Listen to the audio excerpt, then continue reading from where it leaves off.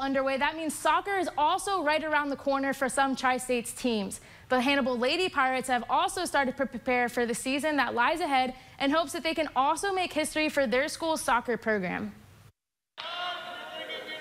Last season, the Lady Pirates soccer squad finished their season with a 20-6 record and went 10-0 in conference, only giving up 1 goal. Their season came to an early end in district semifinals where they lost to Duchesne 3-1.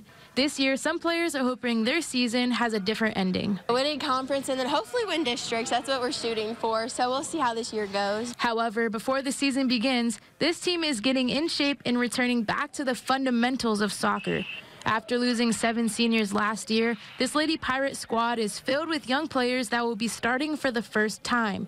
Head coach Eric Hill is hoping they'll be able to grasp their footing as the season progresses. It may be tough at the beginning when we're doing this and they're sore and they're tired and things like that, but we fight through it and get us in the best possible spot so that we're ready to go when we get in those games. As practices continue for Hannibal, seniors like Gracie Martin are stepping up to help the team all be on the same page. And we're trying to keep each other and hold each other accountable on our team, and they're trying to drill into our head that we've got to stay focused this season and we've really got to work hard to reach our goals of what we want to do.